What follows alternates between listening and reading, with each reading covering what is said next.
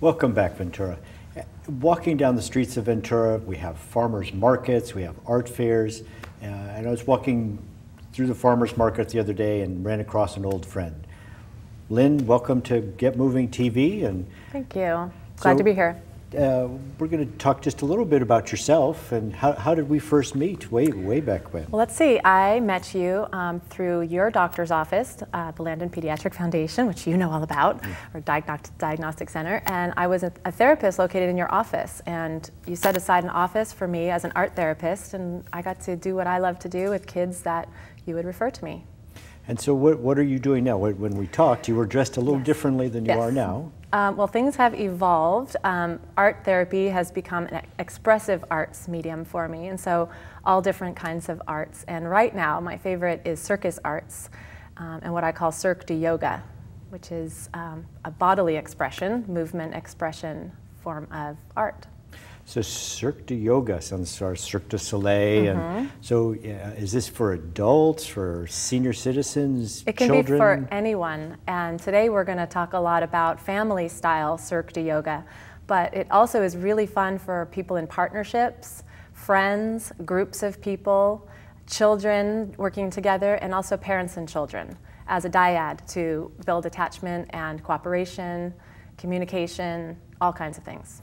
Well, I was in a game store the other day and I saw the kids sitting down and playing whatever Dungeons and Dragons, and this sounds like a great way to get your family and friends together and get a little exercise. But is it just about physical exercise or any emotional, spiritual? It's about a lot of fun, actually. If you can imagine the circus, which is all about fun, with yoga, which is about getting connected to your inside world, it's bringing them together. So that's inside and outside.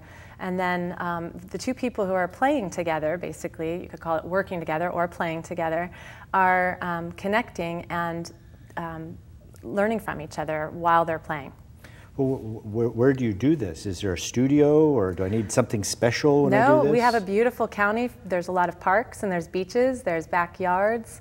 Anywhere you can pull up a mat. Basically, you can throw down a blanket, a mat, whatever your comfort is. Sometimes I like to throw in pillows, towels, make good bolsters and things to support you. Well, can you describe some of the things I might see if someone was doing it in front of me right now? Sure. You might see two people putting hands together, like we can do it actually a little bit right now, and we'll find a way to balance and connect with each other. We'll do a lot of eye contact, finger contact right now, but then there'll be all different kinds of body connections that happen. Oh my gosh, people touching each other. It's outrageous. That does sound outrageous. Well, so we know the who and the what and the where, which is anywhere. Anywhere. When do you offer instruction, or when can people do this? Well, we're just getting started. My friend Carrie McAuliffe and I went to Circus Yoga training, and that was an amazing opening to this project and to offering it to people here in our community. And we're basically doing it at Kids Arts in Ventura on Saturdays, and we can let you know more about that program.